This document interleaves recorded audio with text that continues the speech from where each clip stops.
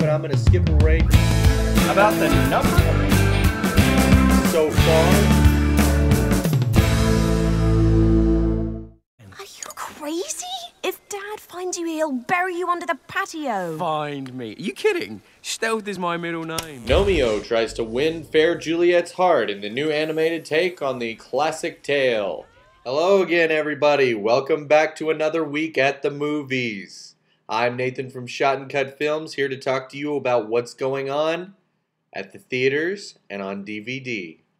The first movie we're going to talk about this week is Romeo and Juliet. Red gnomes and blue gnomes have been enemies forever. Oh. Romeo and Juliet is the familiar story of Romeo and Juliet, but with gnomes. Yes, you heard right, gnomes. Those little garden people that populate the lawns of families across America. In this version, the Capulets and the Montagues are the little old man and the lady next door who just can't stand each other, and neither can their gnomes. Filled with lawnmower races and secret yard-on-yard infiltration sequences, Romeo and Juliet can be quite silly and sometimes a bit corny, but aided by the fine voice acting of James McAvoy as Romeo, Emily Blunt as Juliet, along with some wonderful supporting work by Jason Statham, Michael Caine, and others, this film overcomes the cliches to be quite a surprising treat. And it doesn't hurt that the soundtrack was written by Elton John and the score by the amazing James Newton Howard. With this much talent, it's hard to go wrong, even with an animated remake of a Shakespeare classic performed by garden statues. 3 stars for Romeo and Juliet. Once we got married, I thought you'd stop hooking. You need to put this wedding band on a true heart. That's what it feels like. Our next film is Just Go With It, another Adam Sandler romantic comedy from Dennis Dugan and his Happy Madison team. This time, Sandler is joined by Jennifer Aniston as a plastic surgery assistant that he convinces to pose as his soon-to-be ex-wife so he can get with a younger woman that he screwed up with by allowing her to find a fake wedding ring that he's been using for 20 years to get laid. Things get complicated when Aniston's kids are involved in the little con. The kids are really cute, but mostly they're just used to prolong the plot and add a whole lot of insult to injury. Soon the kids, Aniston, the younger woman Sandler's wooing, and Sandler's friend Dolph Lundgren, don't ask, all take off to Hawaii because the teacher and surgeon don't have any responsibilities, I guess. This begins a non-stop lie festival that just goes on and on until you wonder if anyone could possibly say something true. All in all, there are a couple laughs and some sweet moments, but we know exactly where it's going way before it gets there, and most of the jokes are pretty weak. So, a huge step up from Grown Ups, but still not quite good enough to recommend. 2 stars for Just Go With It. Our new commander, Marcus Aquila. 4th Cohort of Gauls, 2nd Legion. Next up, The Eagle, the story of a military leader named Marcus Aquila, played by Channing Tatum, who after being honorably discharged for his wounds in a gallant rescue of his soldiers, sets off on a journey to find a golden eagle. The eagle represents the honored standard for the Roman Empire and was lost many years prior by his father. He is joined on his journey by his newly appointed slave named Eska, played by Jamie Bell, whose life Marcus saved in a Colosseum. The journey is filled with plenty of danger, fighting, and harsh environments that are stunningly shot by cinematographer Anthony Dodd Mantle, but the heart of the story lies in the 2 men, slave and master, who form a friendship along the way. This is also the problem. Because so much time is afforded to the environments, rituals, and fighting, there is little time for this friendship to blossom. So it is more implied than anything, leaving little room for emotion. So while I do think this movie is worth seeing, it's not as good as it could have been. 2.5 stars for The Eagle. Alright, time to get into the trailers. Oh, I'm excited about the trailers this week, guys. We are going to show you 3 of the biggest summer blockbusters coming out. These all were on the Super Bowl this past weekend, and if you missed them, oh, you missed some goodies. Our first up is for a little film called Thor. If he be worthy, shall possess the power of Thor.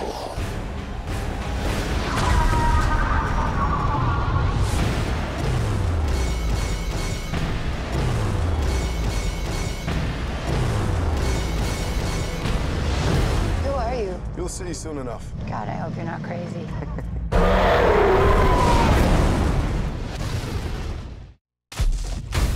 Whatever happens, stay who you are. Not just a soldier, but a good man. How do you feel? Taller.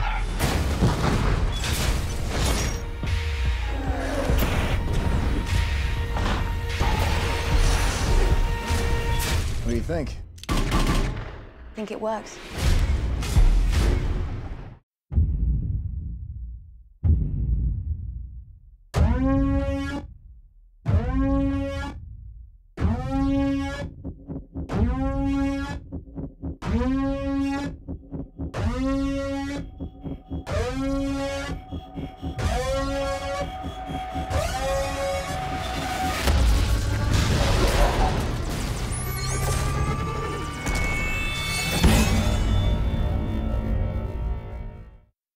So, did that look pretty awesome or what? Thor, Captain America, Transformers. The new Transformers looks pretty awesome. The last one was but this one looks pretty sweet. We'll see. On our only full-length trailer this week, we visit some familiar friends with some new faces.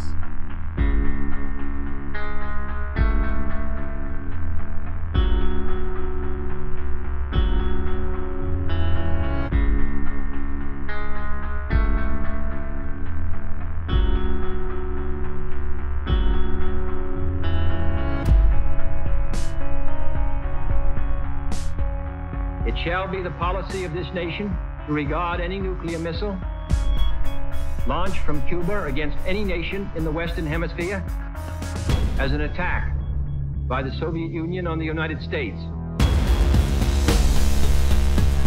The cost of freedom is always high. No one can foresee precisely what course it will take.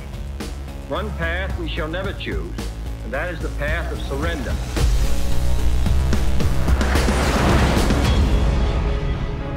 You ready for this? Let's find out.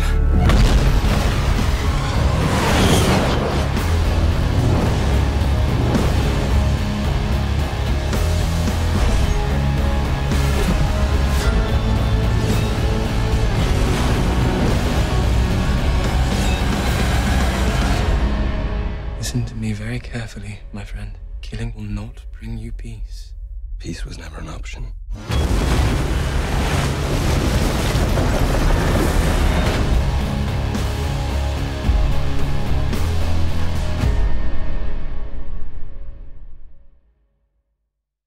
Next up, we're going to talk about what's new on DVD. Our first new to DVD is You Again, an atrocious pile of celluloid starring Kristen Bell, Odette Yesman, Jamie Lee Curtis, and Sigourney Weaver. Absolutely nothing works in this over-the-top farce, and honestly, I was just embarrassed for everyone involved. This goes in my horrible, repugnant crap jar. Half a star for You Again. Next up on DVD is for Colored Girls, Tyler Perry's awful adaptation of an award-winning play. I don't know if someone forgot to tell Mr. Perry that in adapting a play to film, the biggest part of his job is to make it feel like reality. And despite good performances from a talented cast, this film is the fakest bit of misery porn I've ever seen. Children are killed, women are raped, abortions are performed, and afterwards every actress gives a 5-minute monologue. This was truly painful to sit through. 1 star for Colored Girls. Next up, it's kind of a funny story. A coming-of-age film about a suicidal 16-year-old who checks himself into a mental hospital instead of jumping off a bridge. Inside, he makes friends, falls for a girl, and learns to appreciate his life. Now, this movie is not without its problems, and does stretch believability a bit, but it's very aware of its shortcomings. And with good performances by newcomer Keir Gilchrist, Emma Roberts, and Zach Galifianakis, along with some big laughs, I really enjoyed it. 3 stars for its kind of a funny story. Our last new to DVD is Life as We Know It, yet another romantic comedy starring Katherine Heigl as a single woman who just can't seem to find the right man. They're going to start calling this Heigl syndrome if she keeps this up any longer. In this version of the familiar story, Heigl and Josh Duhamel's characters are reluctantly stuck raising a child when their best friends both die in a car accident. There's a lot to this film that reminded me of Knocked Up, and there is also a lot of heart, but the thing missing is good writing and believable characters. This is a step up for Heigl, but only a small one. 2 stars for Life as We Know It. Alright, that's going to do it for our show this week. Be sure to tune in next week where I'll have brand new reviews of I Am Number 4 and also Unknown starring Liam Neeson. Also, in 2 weeks, we're going to have a full Oscar recap and I will pick all of the best in every category.